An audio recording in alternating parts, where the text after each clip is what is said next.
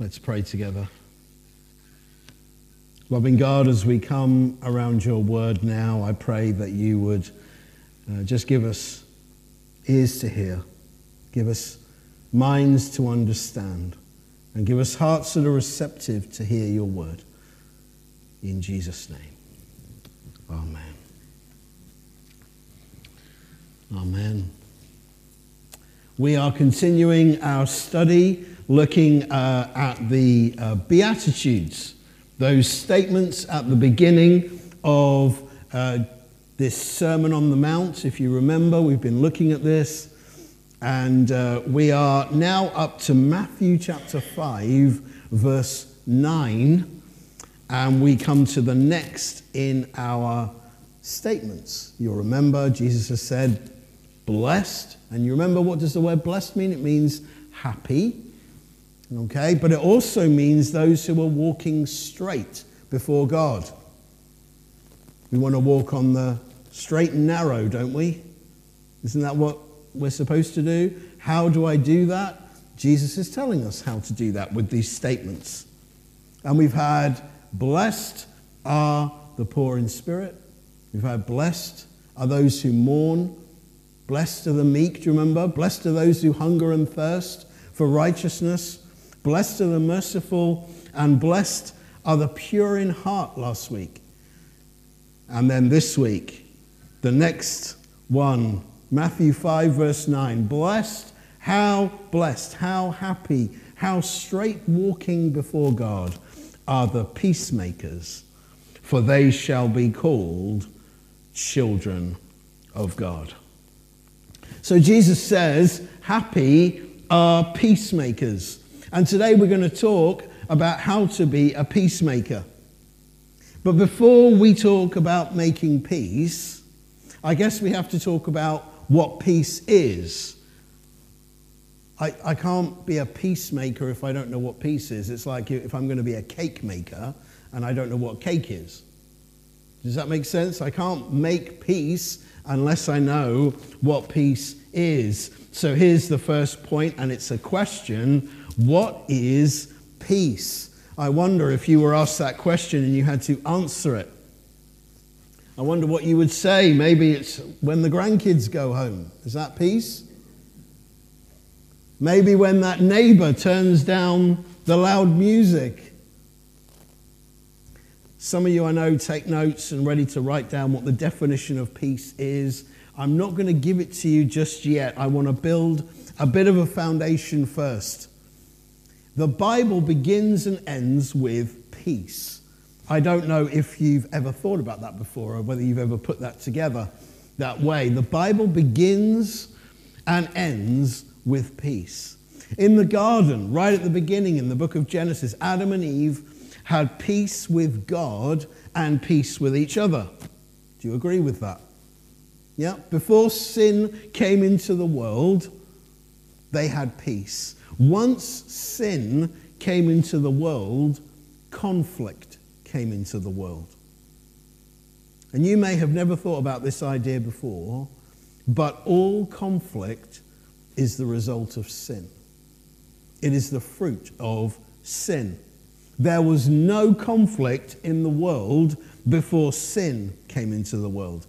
Adam and Eve had peace with God and peace with each other. So the Bible begins with peace, but it also ends with peace. It ends telling us about a kingdom that's coming where peace rules, where there's no more pain and suffering. And do you remember it says, the wolf shall lie down with the lamb? Lots of people think the Bible says that the lion will lie down with the lamb. Actually, that's not true. It says the wolf will lie down with the lamb. It's interesting how things get into our heads, isn't it? But it's talking about a kingdom of peace. And God is a God of peace. The Bible says that God is not the God of confusion, but is the author of...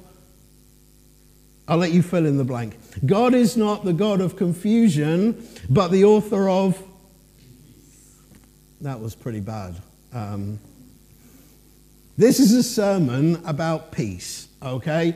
We're going to be talking about peace, so most of the answers are going to be peace. Okay? God is not the God of confusion, but the author of... Oh, wow, that was good. So, if God is a God of peace, and Jesus is the Prince of Peace, good, this is good, yeah. I have a simple question for you. If God is the author of peace, and Jesus is the Prince of Peace, this is the question: why don't we have peace in the world? Well, I want to suggest to you a couple of reasons. Firstly, the devil fights against it. And secondly, people reject it. The reason we don't have peace in the world is because people have rejected peace. And you might say, I don't know, Pastor, if they've rejected peace. Listen to this. If you reject God, then you reject peace. Because God is peace, and there is no peace without God. And in our society today, we have rejected God, haven't we? We've wanted to get God out of certain spheres of society. We don't want him in our schools. We don't want him in our politics. We don't want God. So people reject God, and as a result, they have rejected peace. In 1945, the United Nations formed, and one of their goals was to provide peace for all succeeding generations. They have succeeded wonderfully at that goal, haven't they? No, they've failed miserably. Why? Because man cannot produce peace. Mankind cannot produce peace, because peace comes from God. One person put it this way: peace is that glorious moment in history when everyone stops fighting to reload. We've had 3,500 years of recorded secular history. The Bible gives us 6,000 years, but secular history, 3,500 years of recorded history. And in that time, we've recorded 14,351 wars. 3,500 years, 14,351 wars. In that time recorded, 3.6 billion people have died in war. And in those 3,500 years of recorded history, 8,000 peace treaties have been signed. And guess how many have been broken? All of them. Because human beings cannot produce peace. So what is peace? Well, let me tell you. It's not the definition that you might sometimes hear. What's the usual definition of peace that we hear? Well, peace is the absence of conflict. Anyone heard that before? Peace is the absence of war. By the way, that is not peace. Peace is not the absence of conflict. Peace is the presence of righteousness. There is a huge difference. I can have turmoil in my life and still have peace. Why? Because I have Jesus in my life. And when I say it's the presence of righteousness, we need to know that Jesus is righteousness. There is no righteousness without Jesus, and righteousness and peace are linked together. So let me put this another way. Peace is not the absence of something, it's the presence of someone. It's the presence of Jesus. When Jesus comes into a situation, he brings peace. It doesn't matter if there's a storm. If you've got the Prince of Peace in the boat with you, you're okay. So we need to understand this, that when we talk about peace, we can't make peace. Okay? We can't make it. We can't create peace. Peace comes from God. So let me sum it up this way. Peace is Jesus. Peace is knowing Jesus, letting Jesus lead in every area of your life.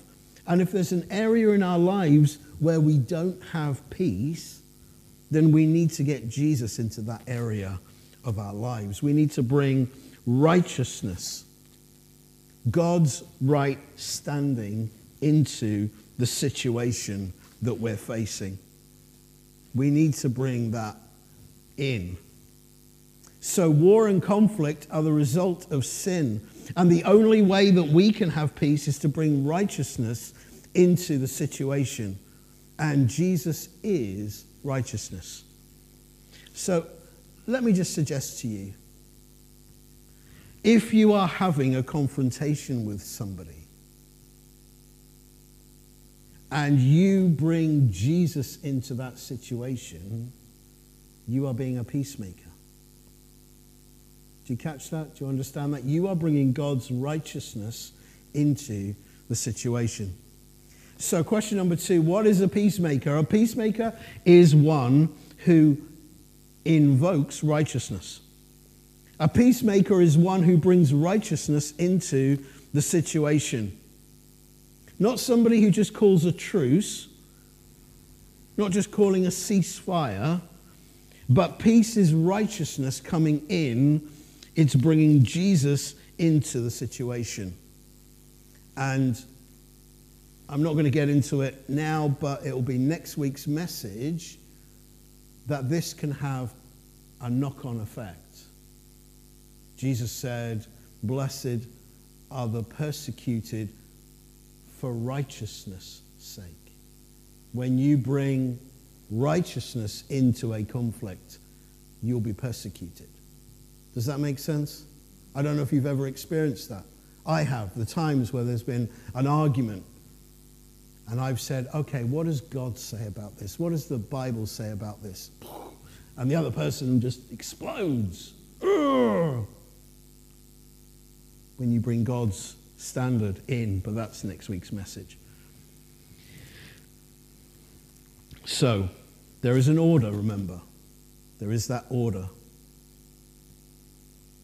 throughout the Beatitudes. If you're pure in heart, you will bring God into situations in your life where there's conflict, and you will then face persecution.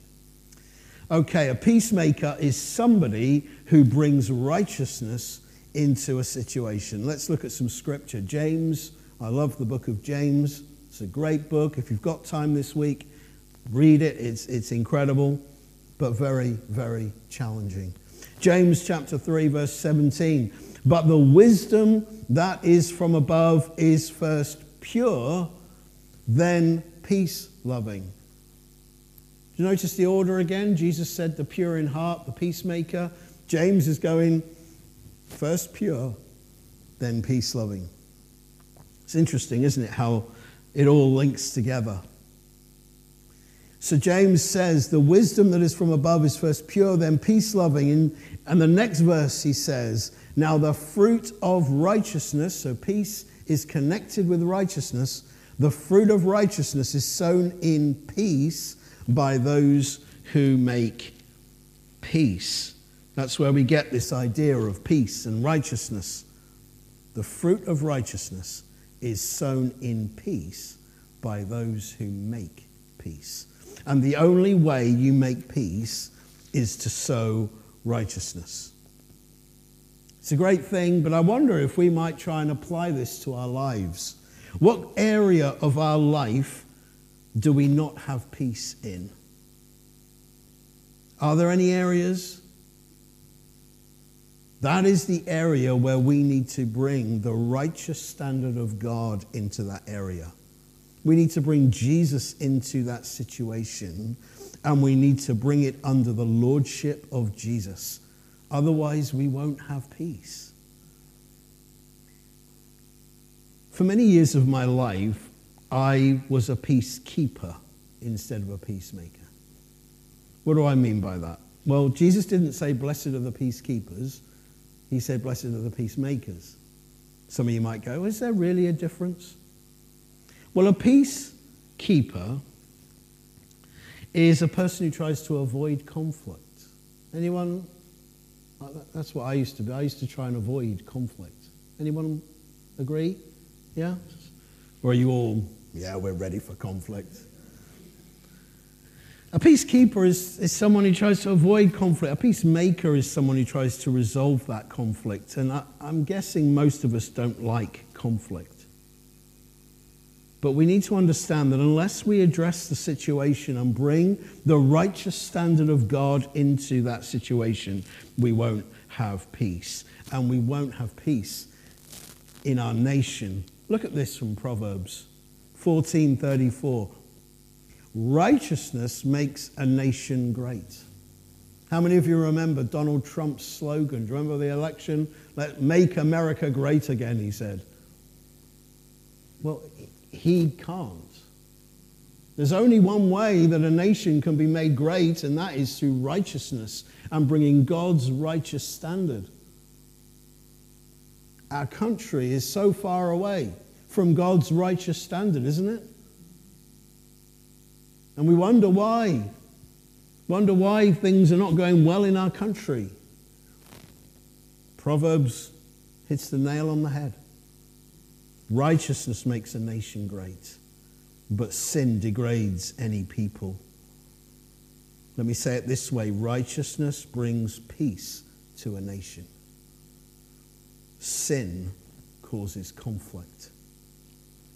Well, how about this passage, Isaiah 57, verse 21. There is no peace for the wicked. How many of you have heard that phrase used? How many of you knew it was from the Bible? There is no peace for the wicked. Here's another way to say it.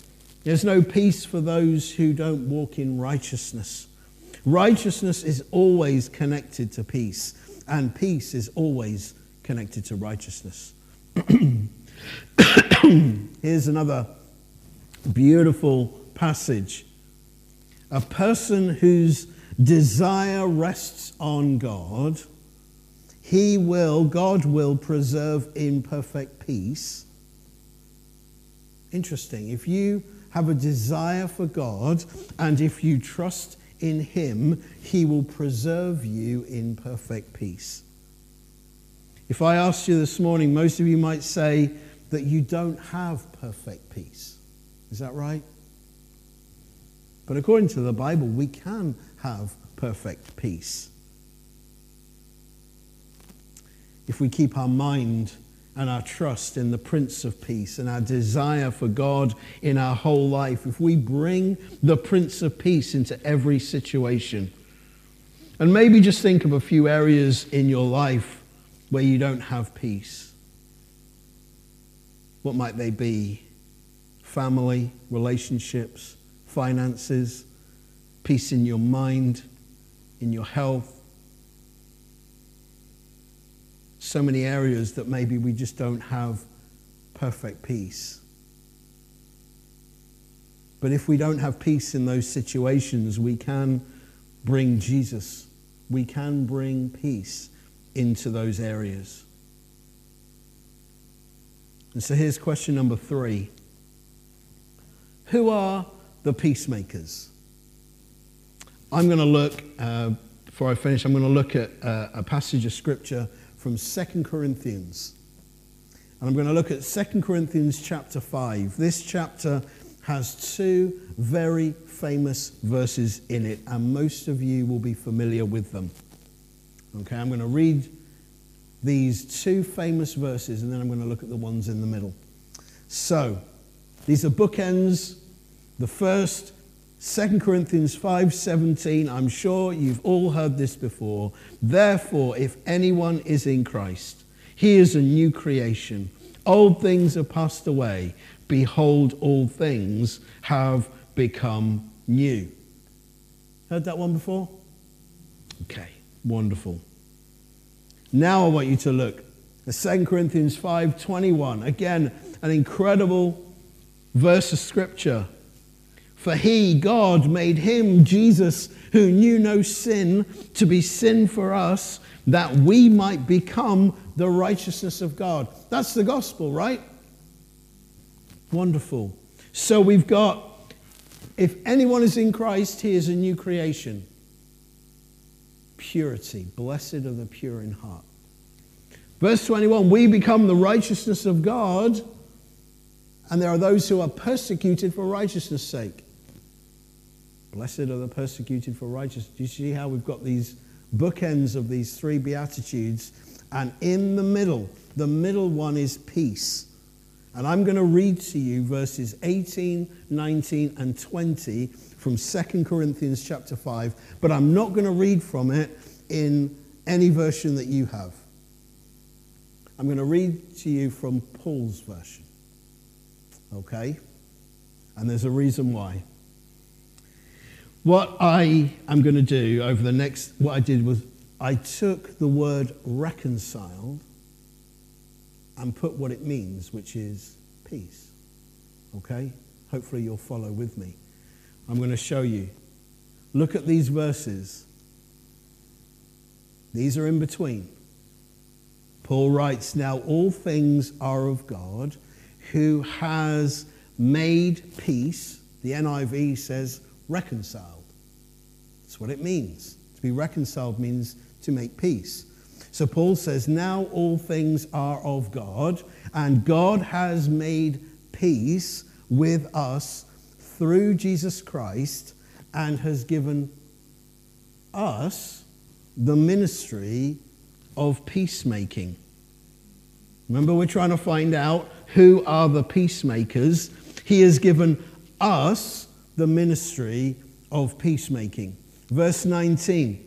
That is, that God was in Christ, making peace with the world, not counting their sins against them, and he has committed to us the message of peacemaking.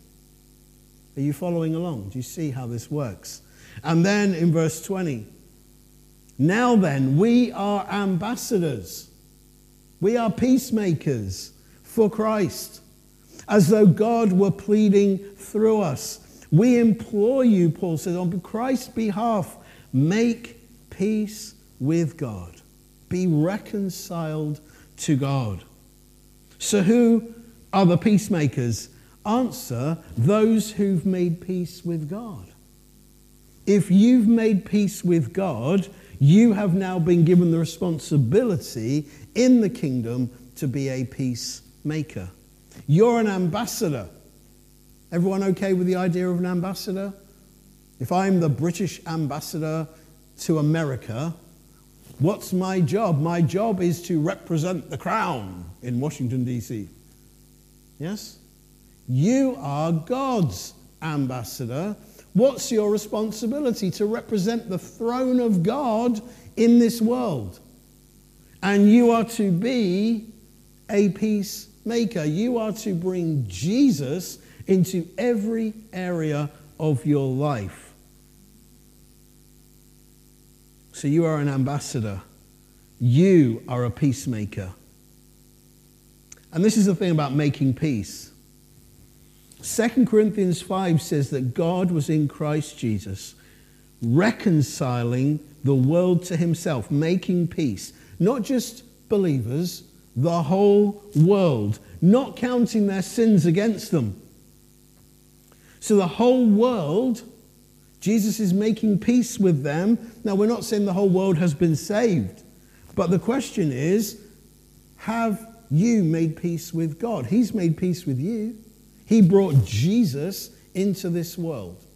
He brought God's righteous standard into this world. And the question is, are you going to bring him into your life? So when you're sharing your faith with somebody, you can start off by going, guess what? God's made peace with the world. But ask the question, have you made peace with God? It's interesting, isn't it? So our ministry here on earth is to make peace. It's to bring Jesus into every area of our lives and in every area of the world we live in. So we are to be peacemakers, and the fruit of us being a peacemaker is what Jesus says, they shall be called children of God. If you are a peacemaker, you will be called a child of God. We sang it this morning, our first song. I'm a child of God. I am chosen. I'm honored. I'm favored. I'm adopted into God's family. There's a place in his house. We sang it. In other words, if I'm a peacemaker, if I've made peace with God and help others to make peace with God, then I am a child of God and I have a place and I'm included in his family. I am blessed and honored and loved as a son or daughter of God.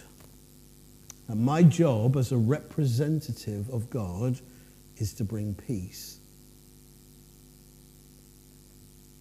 Now remember, the Beatitudes are how to get in the kingdom and how to live in that kingdom. How do you and I get in the kingdom? Well, some of you will remember maybe it was many years ago when you made peace with God. When you heard the message that God had made peace with the world, not counting their sins against them. Do you remember that? And you went, I want to bring Jesus into my life. I'm going to make peace with God. That's how you get in. Hallelujah. Praise God. We're excited about that, aren't we? Yeah? Yes? Can smile. It's okay. That's how we get in, but how do we live ongoing from that moment, whenever it was, 1945 or whatever it was, when you accepted the peace of God in your life? How are we to live? Well, these are the Beatitudes. We are to live this way. And we are to be a peacemaker. We are to bring peace into the situations that we face in our life. We need to bring Jesus into our home. We need to bring Jesus into our relationships, into our finances, into our struggles, into our anxiety, into our doubt, into our depression, into our leisure time, into our retirement, into our work. So what situation do you not have peace in your life? What area of your life do you need to have peace? Whatever situation we are going through, we are to bring peace. We are to bring God's right standing, to bring Jesus into those situations, into the midst of conflict. That's what it means to be a peacemaker. And we're to do that, but we are to also help others to do that. And in that way, we are then peacemakers. And Jesus says, how happy, how blessed, how straight walking before God are those who have made peace with God and help others to do so. For you shall be called a child of God, and you will be included in God's family and have a place in the kingdom that is to come. Let's pray together.